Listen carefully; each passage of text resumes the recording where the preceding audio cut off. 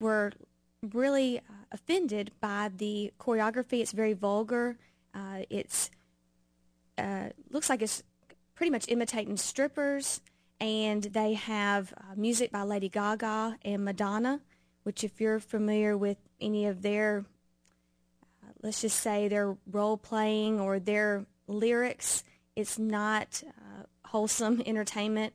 It's a far stretch from anything that you would want your child singing in a school musical or school class. So you've got choreography as well as lyrics in the songs that are sexually provocative, sexually explicit. And yet the idea here is this supposed to be some kind of high school music club getting ready to put on theatrical productions.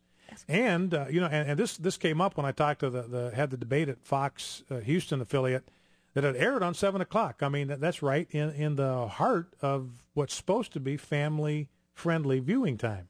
That's what you would think. So that's right. And there's a lot of other content, though, Bryan, that is just really offensive and inappropriate. When you have mockery of Christianity, there's mockery of the Katrina victims.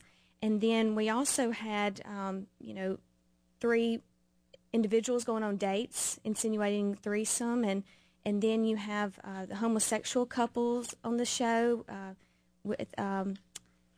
There's kissing on the show with same-sex couples, and they also have made several homosexual references in the show that we feel like that, even though kids may not be seeing this parents are not oblivious to what is going on. There is not a hidden agenda.